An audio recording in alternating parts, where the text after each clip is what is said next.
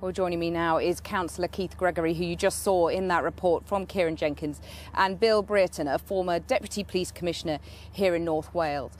Well, Keith Gregory, do you have any confidence now that you'll be listened to and believed in these latest inquiries?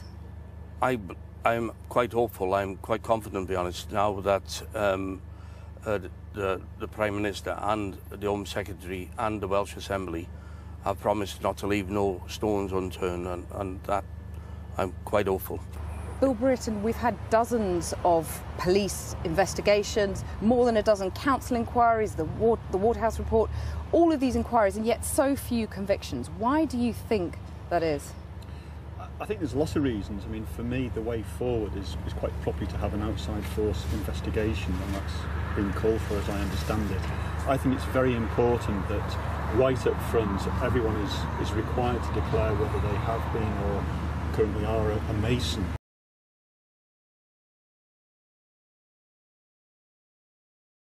Because the Masons were, and maybe still are, very powerful here. I mean, do you think there were people being protected by pillars of the establishment? There's an investigation to be done, and clearly that's not me because I'm retired. But the fact that the questions there needs solving, it needs clearing once and for all, and the suggestion that there could be undue influences has to be dealt with. I was never a Mason, never have been, never will be, and I was always very clear on that, and therefore it never touched on me. But I think it's that concern that if you don't know, you just don't know what's going on in the background.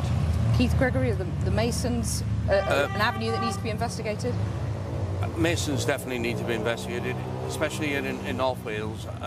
I think nearly everyone, especially on the list that I have, are all members of some sort of Masonic lodge.